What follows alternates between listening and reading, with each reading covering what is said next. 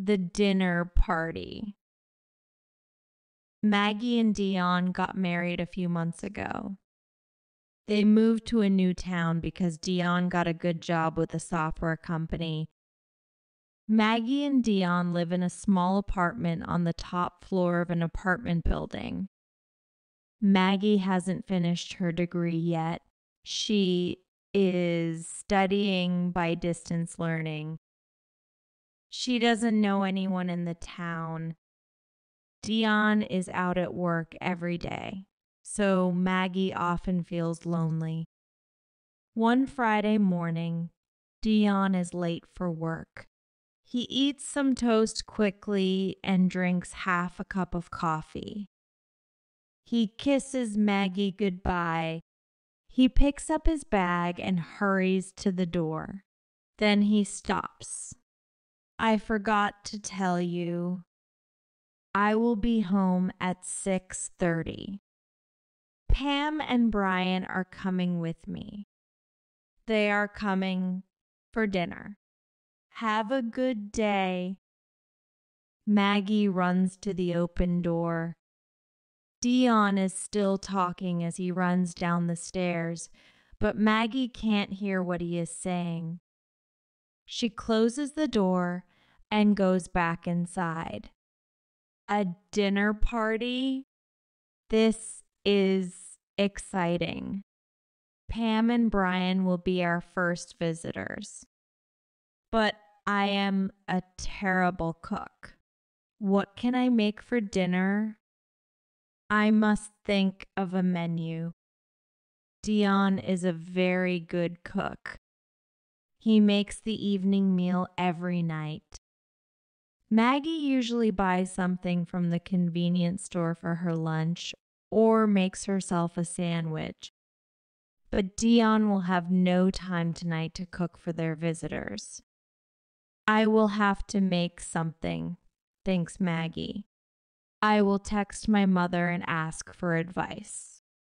She soon gets an answer from her mother. Maggie, you can't cook, so please make something simple. How about a roast chicken? You can cook some potatoes in the oven with the chicken and make a salad. Make an apple pie. Sorry, I can't help you anymore.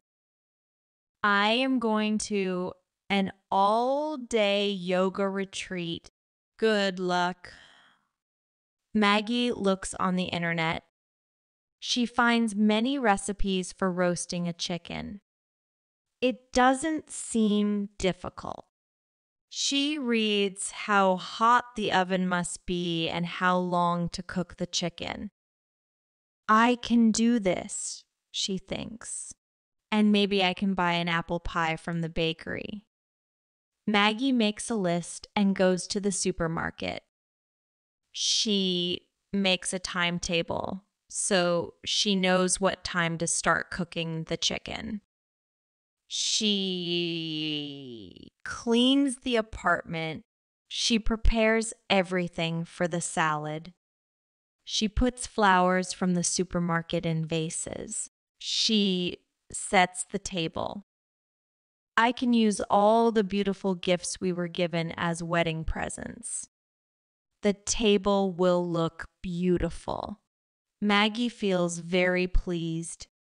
The dinner party will be a great success. This is not so difficult. It is late in the afternoon when Maggie reads her timetable.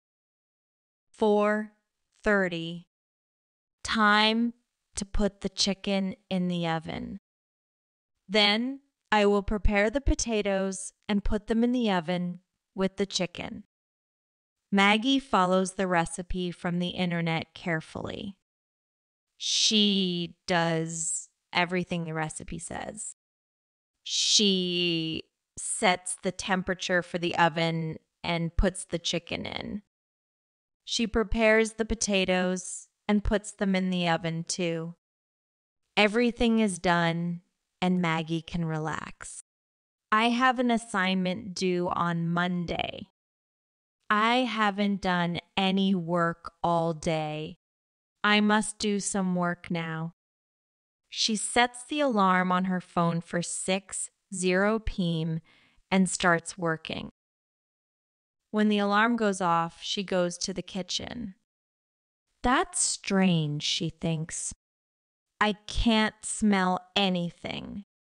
When Dion cooks chicken, there is always a delicious smell. It makes me feel hungry. Maybe I should check. Maggie takes the chicken and potatoes out of the oven. The chicken is white and cold. The potatoes are raw. Oh no! The oven is broken. I only have snacks, salad, and apple pie. Dion comes home. He is very cheerful. We left work early. Pam and Brian are parking their cars. They'll be here in a few minutes. He looks at Maggie. She has tears running down her face. Oh, Dion, the oven is broken. We have no food to give them. You cooked dinner, but he looks at the chicken and potatoes on the counter. He goes to the oven and opens the door. He puts his hand inside. The oven is cold. He looks at the oven controls. He hugs Maggie. Did you look at a recipe? Yes, I wrote everything down.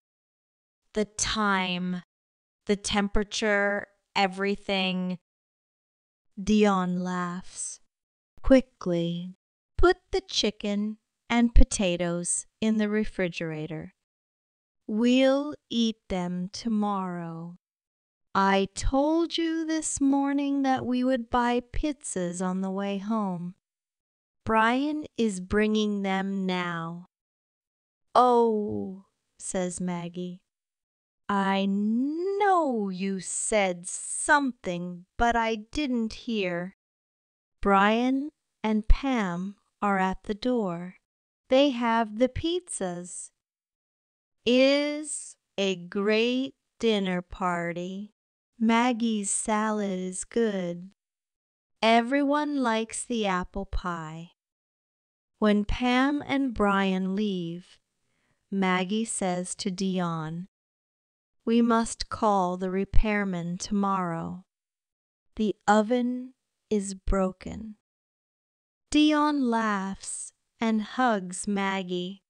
The oven is not broken. You set the temperature. You did everything right, but you didn't turn the oven on. Oh, said Maggie. The recipe didn't say anything about turning the oven on. The end. Hope you have enjoyed the reading.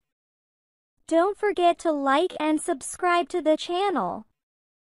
And find more fascinating and exciting stories from the description below the video.